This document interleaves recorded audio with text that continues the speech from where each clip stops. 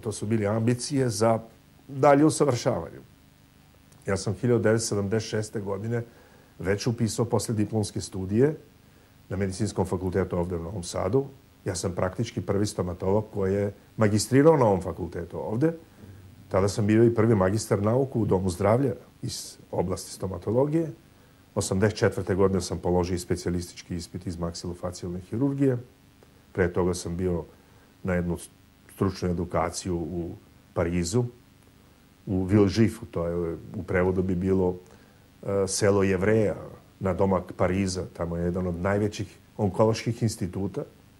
I kad sam se vratio iz Francuske, onda sam položio specijalistički ispit i izabrali su me po prvi put za asistenta na predmetu maksilofacijalne hirurgije u okviru katedre za hirurgiju i ratnu hirurgiju. Posle toga sam dobio ponovo stipendiju francuske vlade da bi 1988. godine 4 meseca proveo u Lyonu, u čuvenoj bolnici Edouard Herriot.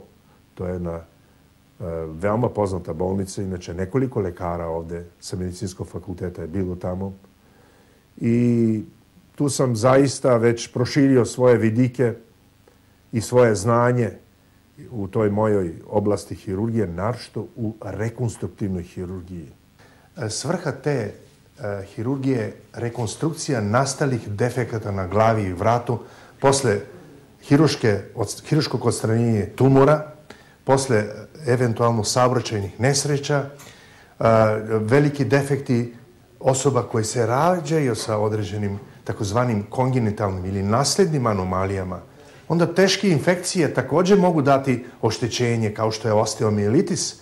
To su vrlo ozbiljni zahvati. Dakle, kad vi pacijentu kome hvali pola lice ili delovi poglavine i tako dalje, to treba da rekonstruišete. To su zaista vrlo ozbiljni zahvati da vi od nekih delova tela koji su poznati kao davajuće regije uzimate tkivo, mišić, kožu, kost i prebacujete na licu.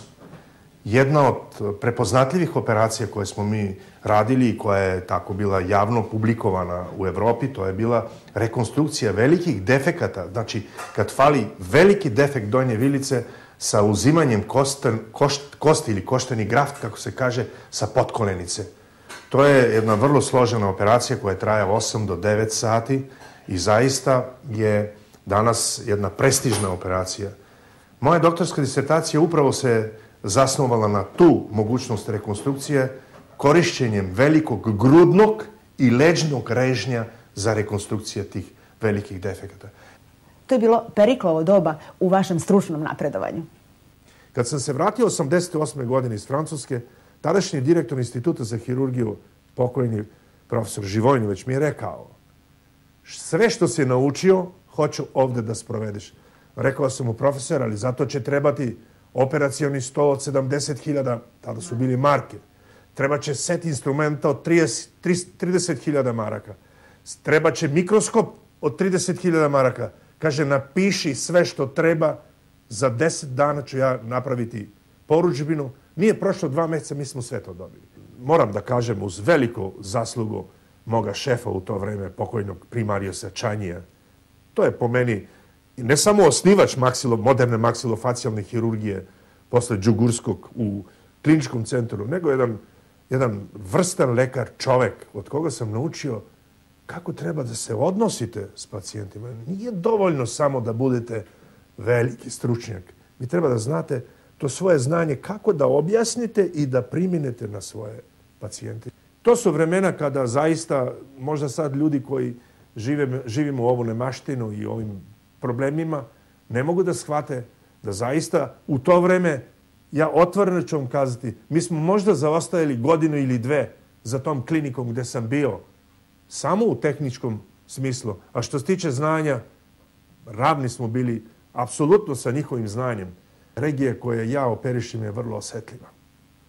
Nije lako živjeti bez deo jezika, nije lako živjeti bez deo vilice, jer ipak na nekim skrivenim drugim delovima vi odstranite tumor, pa se taj defekt ili ožiljak pokrije košulja, pokrije ga sako. Ali na lice je otkriveni isturini deo ljudskog tela koga vi ne možete pokriti. I svaka vaša intervencija je veoma odgovorna, jer sve to što radite ide posle toga na sud sredine. Znači, kako je to urađeno? Da li je taj rez dobar? Da li je taj ožiljak dobar? Da li taj čovek može da guta? Da li taj čovek može da pije vodu? Čovek bez jezika nije čovek. A bilo je slučajeva kad smo morali da odstranimo ceo jezik, da odstranimo celu donju vilicu. Zamislite kakav je to život ako vi ne pomognete, ne nadoknadite to što je izgubljeno. Taj rad je doprineo da vas proglase za člana Kraljevskog udruženja hirurga Engleske. Kraljevsko udruženje hirurga Engleske nije asocijacija u kojoj vi možete da kažete ja želim da se učlanim. Kao što vi možete da se učlanite u svaku asocijaciju, na primjer asocijacija maksilofacijalnih hirurga Francuske, Engleske. To je udruženje u koje vi se učlanite posle 5 godina specijalističkog staža, plaćate članarinu i vi ste tu član. Kad je reč o Kraljevskom udruženju hirurga Engleske, tu vi možete da uđete samo ako vas oni pozovu. 2005. godine ja sam dobio jedno pismo da je bord Kraljevskog udruženja hirurga, inače to je bord od 12 osoba, od svake hirurške discipline po jedan. Ortopedija, urologija, opšta hirurgija, otorinolaringologija, oftalmologija, maksilofacijalna, plastična hirurgija. Znači, taj bord od 12 ljudi je pročitalo jedan moj članak, to je rekonstrukcija velikih defekata donje vilice sa fibularnim graftom. Šta to znači? Rekonstrukcija velikog defekta vilice uzimanjem kostica noge. Po diplomu Kraljevskog društva išli ste u London. Jeste. 23. juna 2006. godine, to je Kraljičin dan, upriličena je zaista jedna ovako svečani prijem na najtradicionalniji način, poznato je Englezi kakvi su. Mi smo bili svi obučeni u togama i predsjednik u to vreme Royal College-a, profesor Bernard, je u svakom kandidatu, inače interesantno je, u tu godinu su primljeni 9 članova iz celog sveta iz različitih hirurških disciplina. Ja sam bio iz maksilofacijalne hirurgije i još jedan kandidat iz Australije, iz Sidneja. Vi ste jedini član tog društva iz ex-Jugoslavije.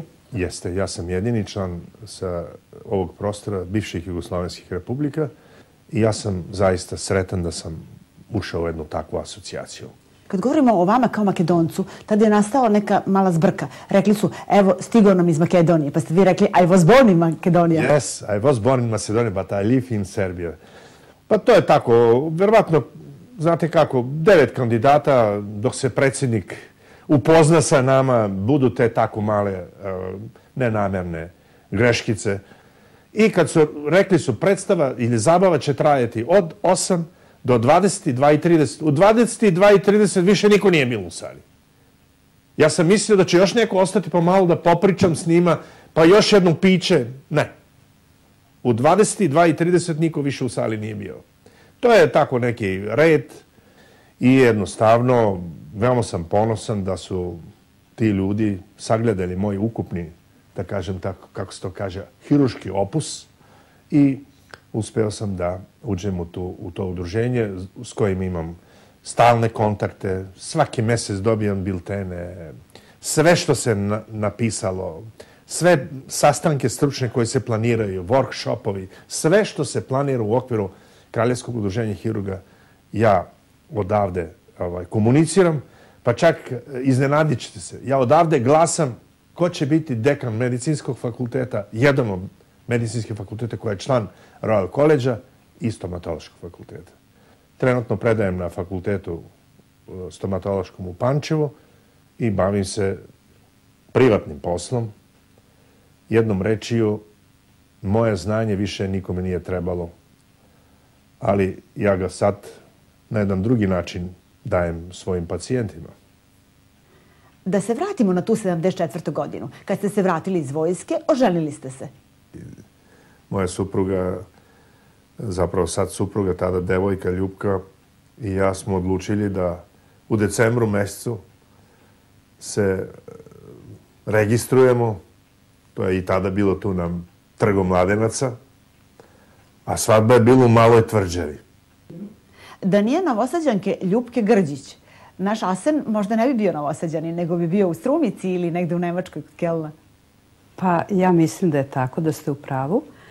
Ja jako volim moj grad, a volim i Asena.